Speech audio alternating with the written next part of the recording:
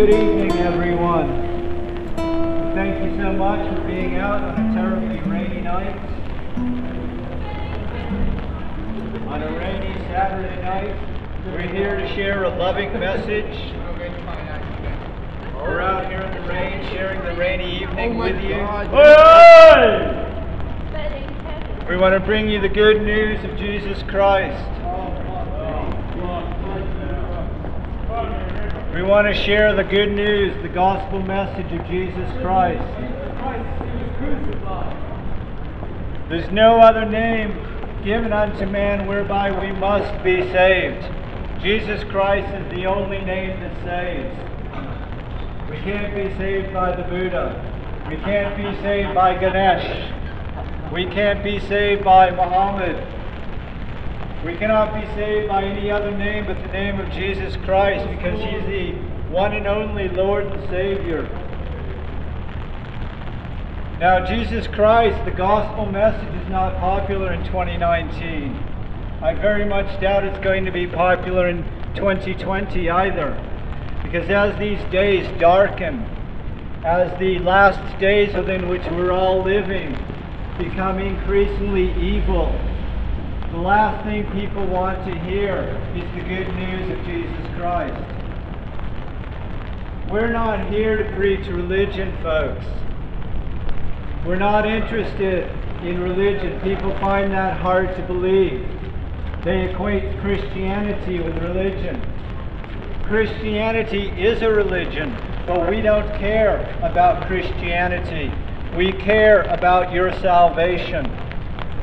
We care that you have faith in Jesus Christ, the Son of God, the only person who is both person and God, who can remit our sins. We're not here to bring you to church. We're not here to try to beg money from anybody. We're not here trying to get you to come into our church. We don't have a church. What we have is glorious salvation from Jesus Christ, who is God manifest in the flesh. 1 Timothy 3:16 tells us that Jesus Christ is God manifest in the flesh. And we can see that message strewn throughout the Bible. We can see it in the Old Testament. We can see it in the New Testament. Jesus Christ came to save the lost. He tells us Himself, He did not come to condemn the world, but to save the world. He came and laid down His life. He laid down His life of His own accord to pay for our sins for all time. In 2019, that message is unpopular, as I just said. But the message stays the same. It doesn't matter if we agree with it or disagree. It doesn't matter what our opinion is. All that matters is that when we pass from this life, this fragile life that the Bible calls a vapor, when we die, the Bible tells us there will be judgment. That's why we're here on this rainy Saturday night, because we want to help save souls who, one way or another, the Bible tells us, all knees will bow to Jesus Christ. Whether on your way to hell for eternity, or on your way to be with Him and the Father for an eternity. The problem is that our souls live on. When we die, when we pass from this world. Excuse me, sir, what's your name? Chris, Sean, nice to meet you. My name is Bobby. I got nothing, I'm fucking drenched. Yeah. I'm here for a bit of food, you know what I mean? I don't have any food on me. I'm happy to share the gospel with you.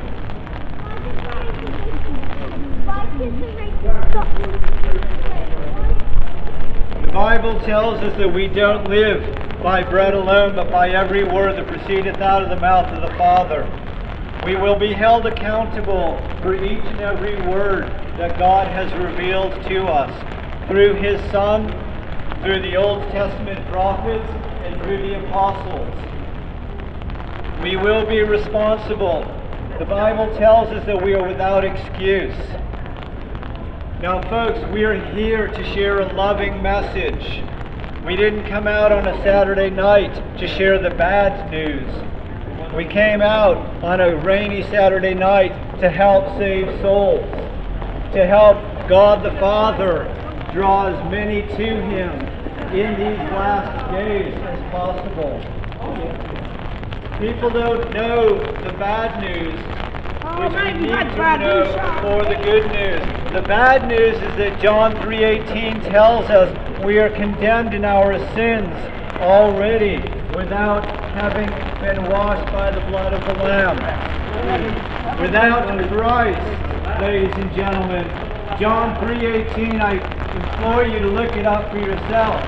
John chapter 3 verse 18 tells us indisputably, irrefutably, that if we are not in Christ, we are condemned already. For the wages of sin is death, but the gift of God is eternal life through Jesus Christ. That contains both the bad news and the good news in one verse. For because we have sinned in this world and we have all partaken of sin, the Bible tells us we are all sinners. Because we are all sinners, we have a sin debt. The wages of that sin debt is death. Not just the physical death, ladies and gentlemen. Not just the death of the human body. Not just the death of the flesh.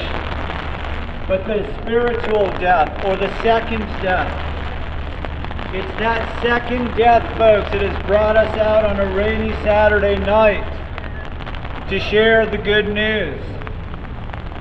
God would that none should perish, but they all would come to repentance. Our God is a loving God. Perhaps the most famous verse of the Bible, John 3:16, tells us, For God so loved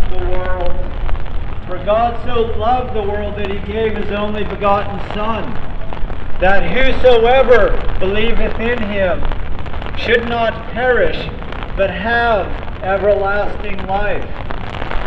Everlasting life, ladies and gentlemen. That is God's free gift to everybody who simply believes that Jesus Christ is His Son. That Jesus Christ laid down His life to pay for all of our sins for all time. A gift does not have to be paid for. When somebody gives you a Christmas gift or a birthday gift, you don't have to pay for it, right, folks? Otherwise, it wouldn't be known as a gift. God's gift is free. We don't have to pay for it.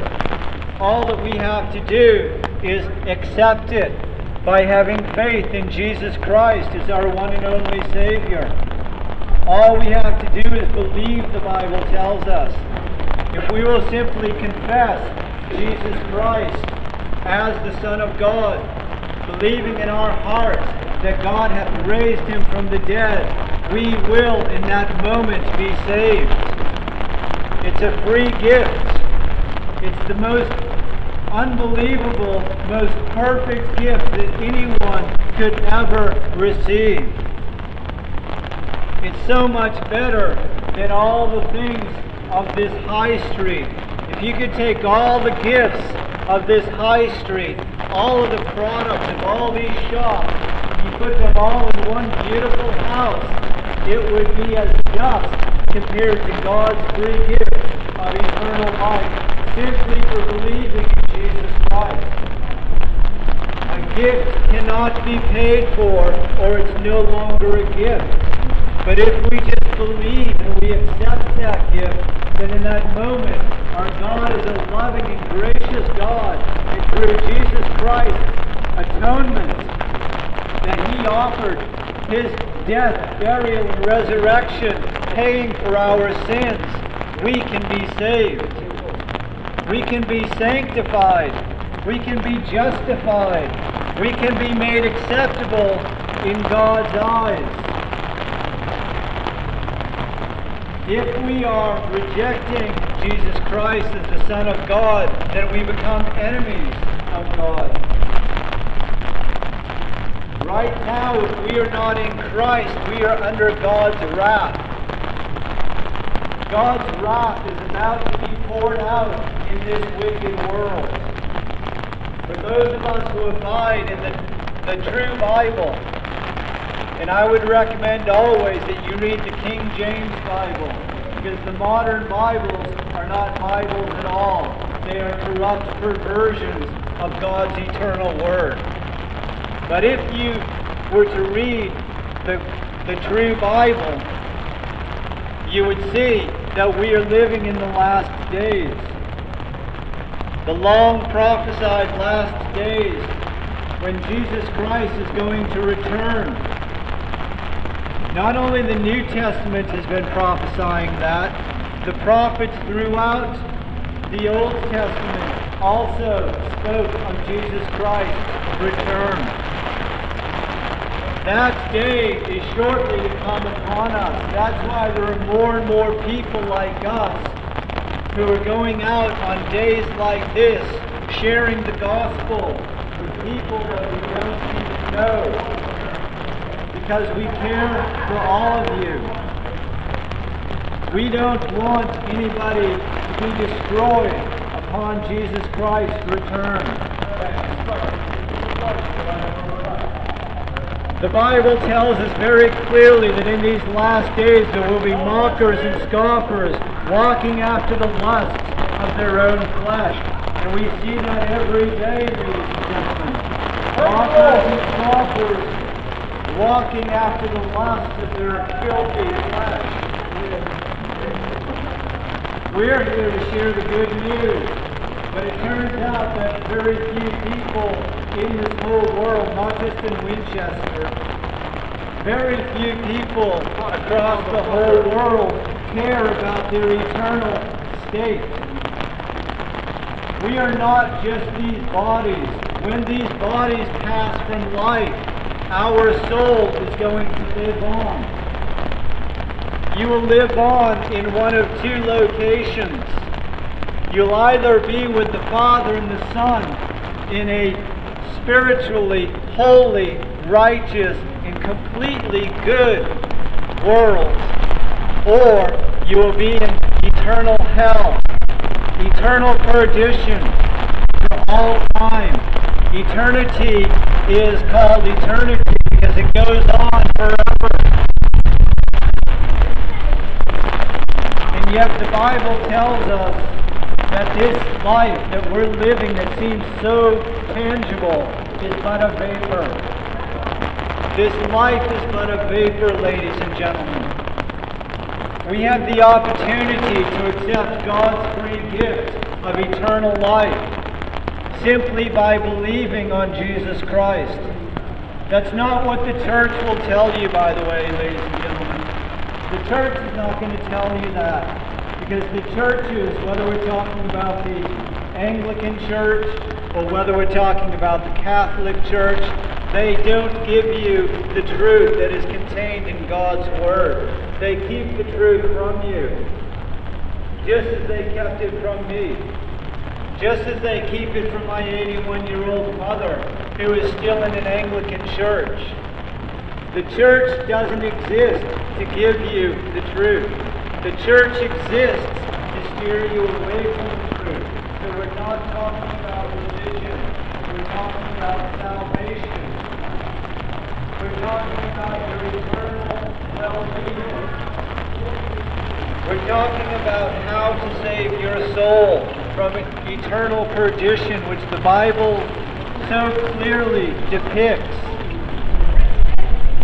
The Bible so clearly depicts these last days that we're all living in, folks. It's both a terrible time and it's an unprecedented, amazing time. It's terrible because we're surrounded by evil, and yet it's an incredible time because we can watch the Bible coming to life before our very eyes. The Bible tells us that in these last days there will be mockers and scoffers, so we know that it's not a surprise to us.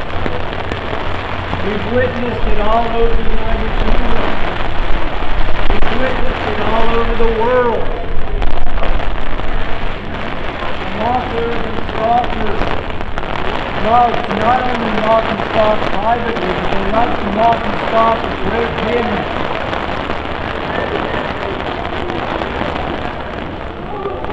Because in that way, ladies and gentlemen, people can let their coolness show through. Inside they're a wretched mess, that's why they're walking to the pubs. Inside they're a wretched mess, that's why they're smoking themselves to death. Inside they're a wretched mess, that's why they're going from bed partner to bed partner. Inside they're a mess, that's why they're popping antidepressant pills.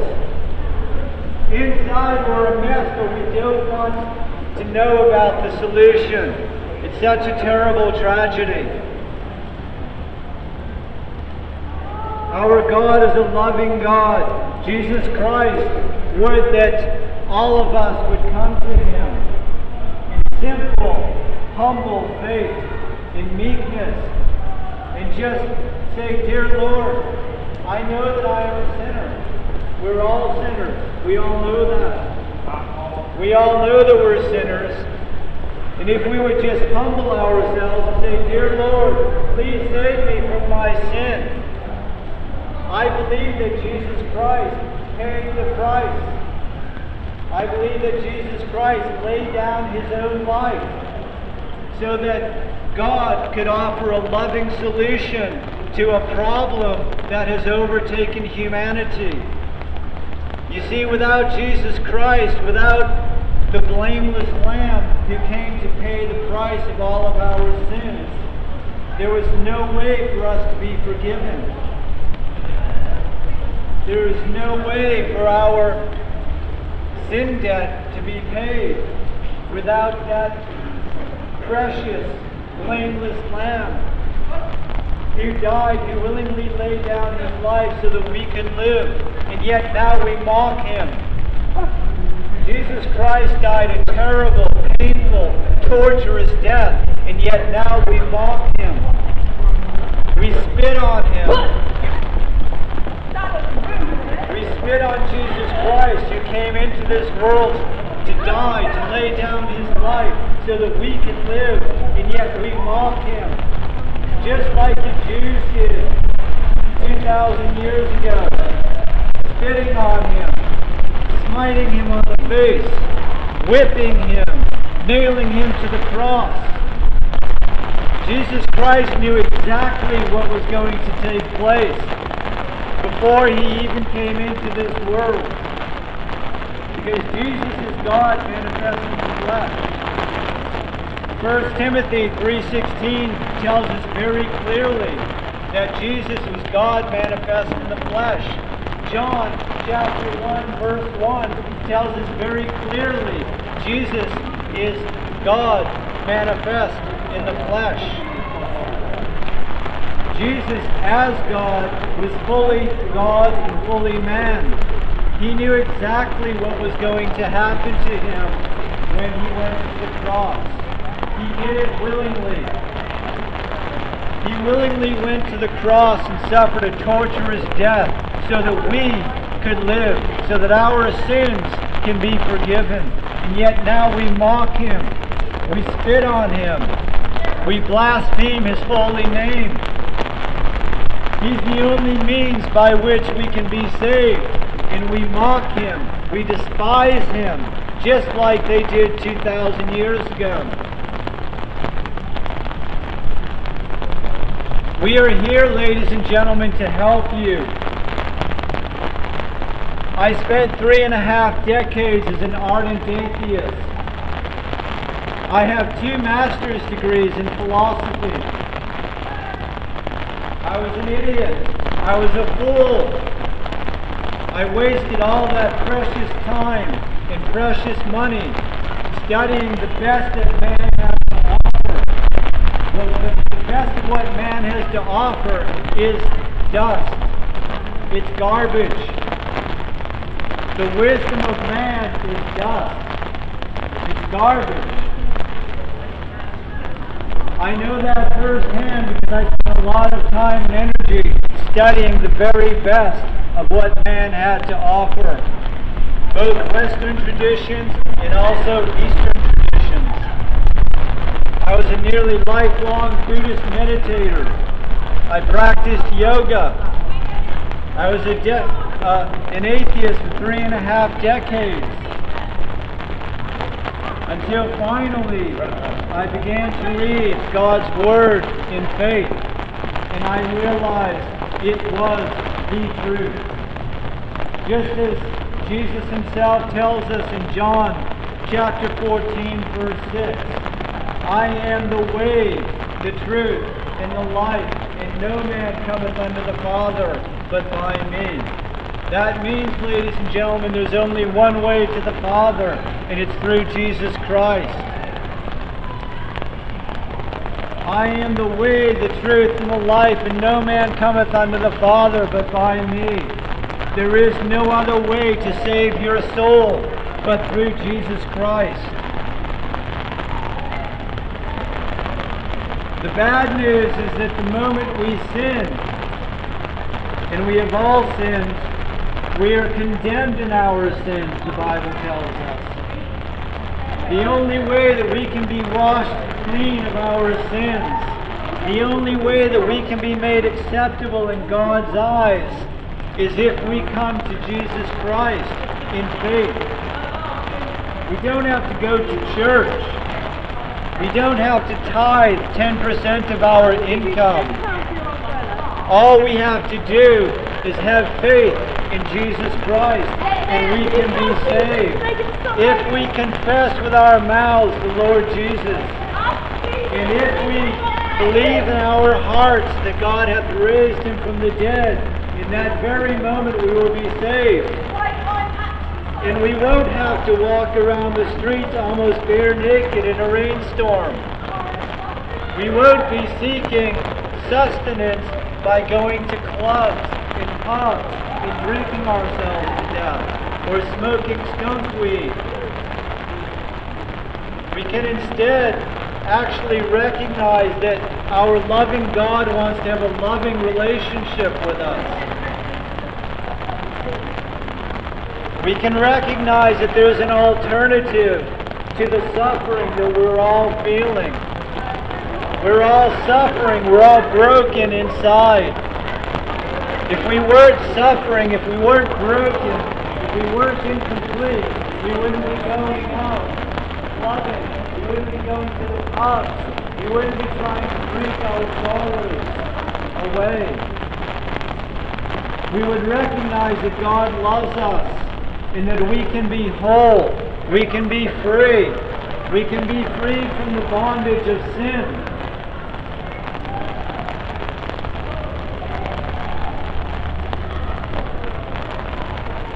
For God so loved the world that he gave his only begotten Son, that whosoever believeth in him should not perish, but have everlasting life. Everlasting life, ladies and gentlemen. Everything else pales in comparison. We could have a 2020 model Lamborghini, and it would pale in comparison to the free gift that God has offered us of eternal life. We could have all the money in the world. We could be like Solomon, who is wealthier than any other man, who had more wisdom than any other man, but who recognized that it's all vanity of vanities. It's all vexation of spirit if we are not in Christ. Vanity of vanities and vexation of spirit. That comes from the wisest man who ever lived, except for Jesus Christ. somebody who experienced being the king of all of Israel, who had more money than anybody had ever had, who had more wisdom than anybody had ever acquired. And he said, all this that we do in our lives is vexation of spirit, vanity of vanities. It's worthless. It's as dust. And yet we chase it. We chase after that dust as if it were gold dust. Folks, we should actually open up our minds. Listen to somebody like King Solomon, who had so much wisdom, so much money, so much power. And he said, all of our labors are vanity of vanities and vexation of spirit. They're worthless. They're worthless if we have not come to Jesus Christ for our salvation. We can live 100 years, we can have all the money we want, but we're still going to die a wretched mess without Jesus Christ. That's why we're here, folks, to show you an alternative. There's an alternative to living the way that we're living, broken, shattered dreams,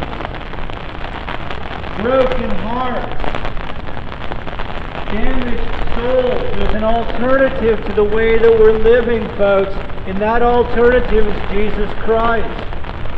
He is our one and only Savior. He came into this world to give himself as a sacrifice so that we can live. Jesus Christ was the blameless Lamb. It required somebody who had lived in this world, who had never sinned, who could be offered up as that blameless sacrifice. And further, he had to have the power to raise himself from the dead to show that he is indeed the Son of God, the Alpha and the Omega, the name which is above all names, Jesus Christ, God Almighty. If we do not have Jesus Christ, we are dead in our sins right now, folks. We don't have to wait for the judgment seat. We don't have to wait before we go before God after we pass from this life.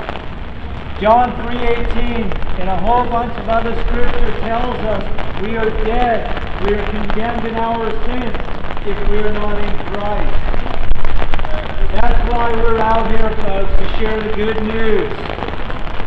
But good news doesn't sound like good news unless you understand the bad news. We must understand why we need salvation before we can see that salvation is so precious. If we don't know what happens without salvation, salvation doesn't seem like it's necessary. Salvation seems like it's maybe not a big deal. But when we know that we're going to live on, our souls are going to live on for an eternity, and our souls are going to be in hell by default, then the good news begins to actually make sense and sound like good news. Because without it, we are condemned in our sins already. John 3:18. Read it for yourself. John chapter 3, verse 18. If we are not in Christ, we are condemned already. The good news came just 2 verses before. For God so loved the world that he gave his only begotten Son, that whosoever, that means every single one of us, ladies and gentlemen, whosoever believeth in him should not perish, but have everlasting life. All we have to do, the Bible tells us, is believe. The Catholic Church and the Anglican Church will never tell you that because they're liars and deceivers. That's right, the Bishop of Winchester is a liar and an antichrist. You won't hear that message, will you? The Bishop of Winchester is an antichrist, liar, and deceiver. The Anglican Church exists to steer people away from the truth of the gospel that anybody can read for themselves in the Bible. You don't need a priest. A priest is likely to steer you away from the truth. You don't need a church. A church is very likely to steer you away from the truth. What you need is Jesus Christ, who never lies. God's eternal Word never lies, but the churches lie all the time. The Anglican Church exists to prepare people for the Antichrist in these last days. The Catholic Church exists to prepare people for the rise of the Antichrist in the end times. Oh, shut the fuck up. The Church of England is preparing its flock to worship the Antichrist, which the Bible tells us is soon to arise to power. The Catholic Church and the Anglican Church and all the other established churches are lying to everybody. We're not here to preach Christianity. We're here to preach Jesus Christ, the gospel. The gospel message is completely different than what the churches teach. We are sharing the truth of the Bible that you can check for yourself. You can confirm it for yourself in your own home, in the library, on your telephone. But the quote-unquote truths of the church, you can also confirm, are in fact lies by the same means.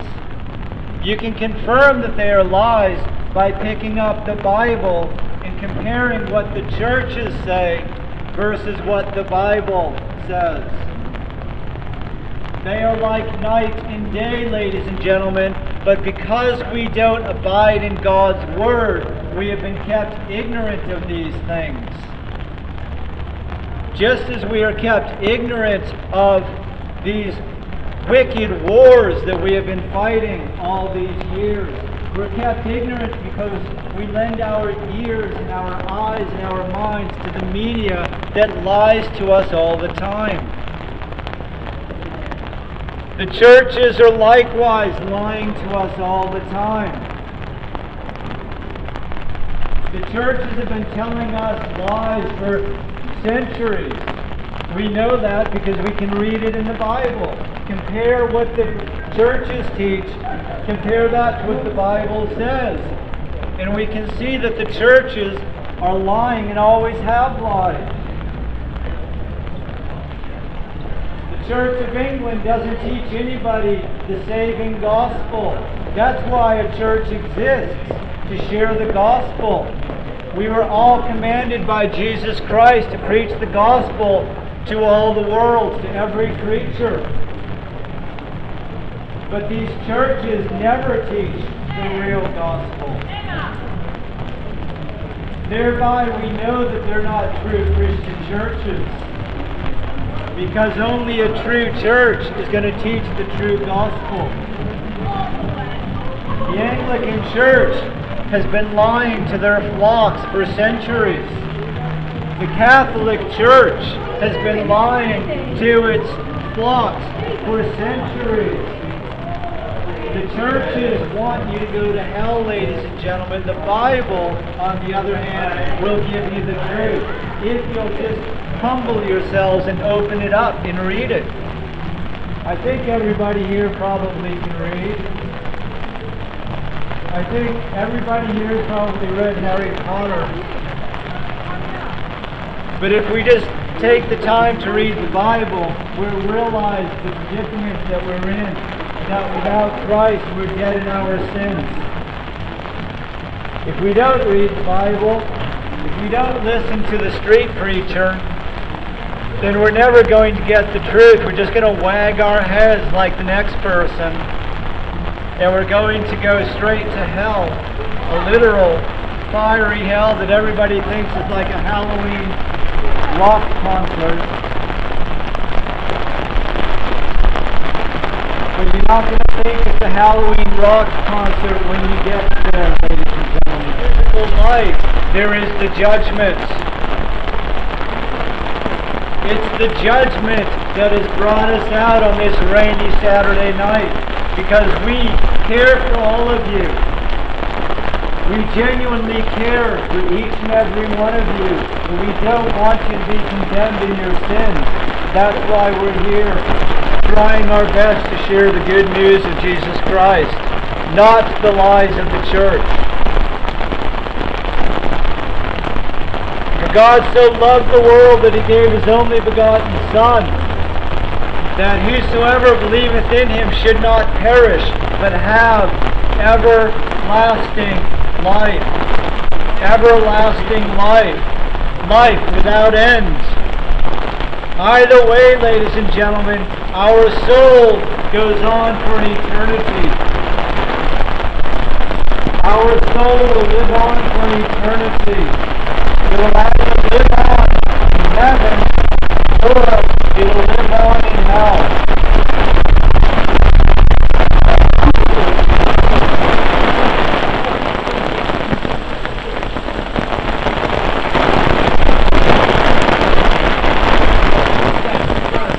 Thank you so much, ladies and gentlemen. We greatly appreciate that you listened to the gospel message. I will leave you with one more verse. For God so loved the world that he gave his only begotten Son, that whosoever believeth in him should not perish, but have everlasting life. Life without end. And the rain came down. John 14:6 says, in Jesus Christ's own words, I am the way, the truth, and the life, and no man cometh unto the Father but by me. Did you hear that, folks? Jesus Christ's own words. I am the way, the truth, and the life, and no man cometh unto the Father but by me. You back over to tell him to make it stop raining.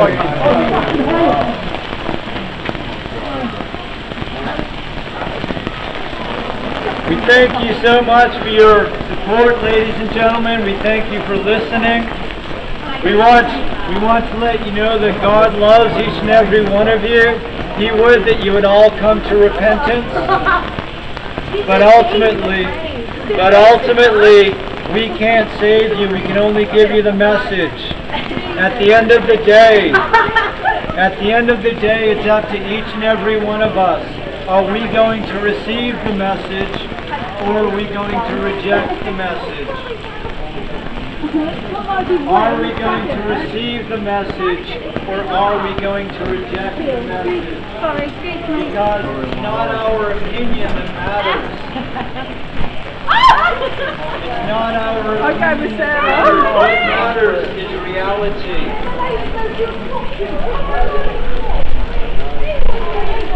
Thank you so much, Winchester.